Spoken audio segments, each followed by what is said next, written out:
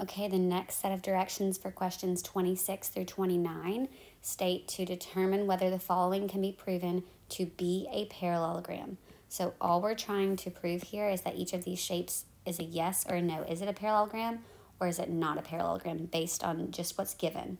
So what's given in this first shape, it is a four-sided figure and its diagonals are marked as bisecting each other. So is that a yes or a no? Is that one of my properties?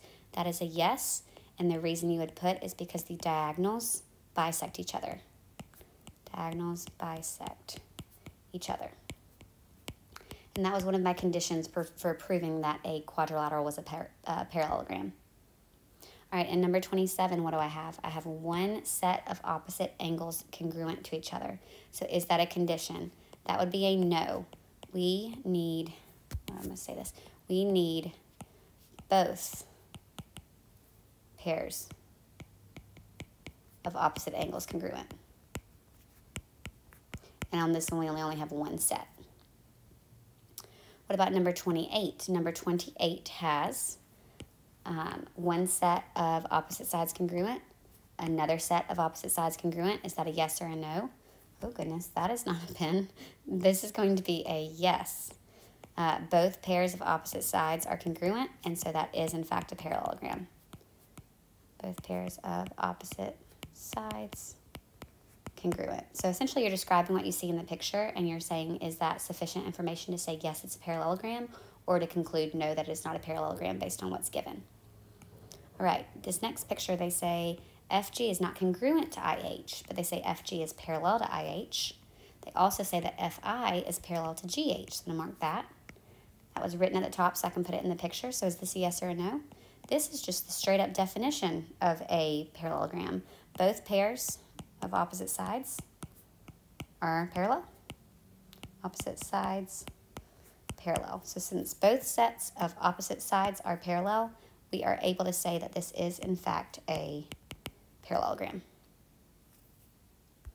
All right, the last sections for 30 through 33 says determine the most specific classification for each parallelogram, meaning we already know that all of these are parallelograms. We're trying to determine what is the most specific type I can say. So similar to what we did above, you're going to say what information is pictured and can I make that a special parallelogram, yes or no? We already know it's a parallelogram. We're trying to figure out the specific type. So what is pictured in number 30? We have four congruent sides marked. So by definition, that makes this shape a rhombus. It says give a reason, explain. We're going to say because of the four congruent sides. Okay. 31 has four congruent sides again, but it also contains a right angle. Well, because it's a parallelogram, we know that this parallelogram implies that I can copy opposite angles congruent, consecutive angles supplementary, same side interior. So I end up getting to add all of those. So what we get to say on this one is that this is a square.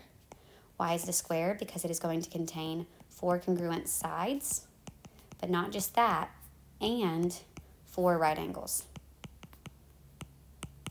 We were able to add those other right angles. So if you have one, you're going to be able to add the other three since it says it's a parallelogram.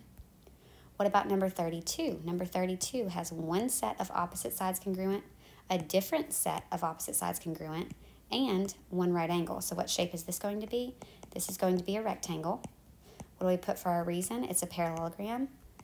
We don't have four congruent sides. All we have is four right angles. Because of that one right angle, we were able to add the other three. So this is a rectangle. It's not a square because the green and the pink pairs were not congruent. Number 33 has some numbers in it. So what is 60 plus 30? That's a 90-degree angle. All of these end up being 90-degree angles. So this ends up being a rectangle. We don't know anything about the side length, so I can't more specifically say that it's a square. All I get to say is that because it has those four right angles, I know for sure it's a rectangle. If I had more information, I might be able to say square, but I do not have that information at this time. So that is the study guide. So make sure that you know those formulas and you'll be solid for the test.